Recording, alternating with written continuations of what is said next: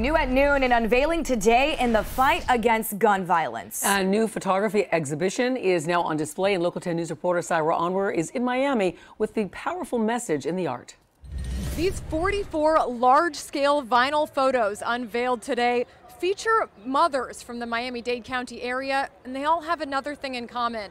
They all lost a child to gun violence. It's so important to put something like this in the face of the community. As Mother's Day looms, a poignant presentation lines this fence surrounding Miami's Southside Park by the underline. It's called SHOT, We the Mothers Miami. This is everyday gun violence.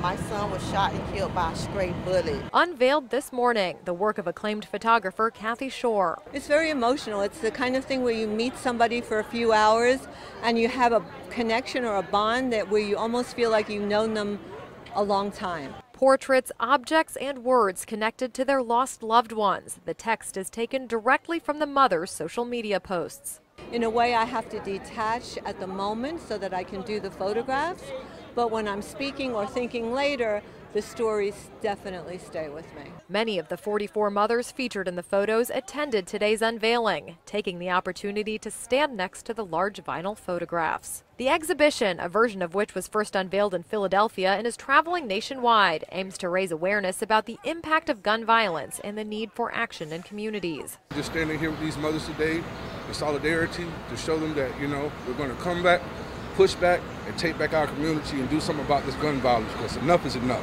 We're done. We're tired of it. The exhibition, partially funded by Miami-Dade County Commissioner Eileen Higgins, who felt the installation was vital in the mission to end gun violence. Looking at Kathy's work, she brings these moments to life in a way that just hits you. And it's so hard to look at, but it also forces us to have conversations with ourselves and with our family members about the fact that we need to change gun laws in this country. SHOT, We the Mothers Miami will be on display here for the next 3 months.